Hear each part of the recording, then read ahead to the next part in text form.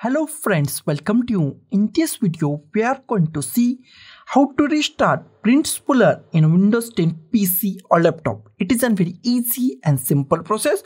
So let's go to our video. First go to the start and here type services. Click on the services. In services, we find many options. Find Print Spooler. Here we find Print Spooler. Right click on the Print Spooler. Here we find properties. If startup type is not automatic, then go to here and change it to the automatic. Make sure startup type is automatic and service status is stop running. It is a very IMP. Click on apply. Here we find service status is stopped. Click on the start button is now visible. Click out here. Wait for a few seconds. It's restart now.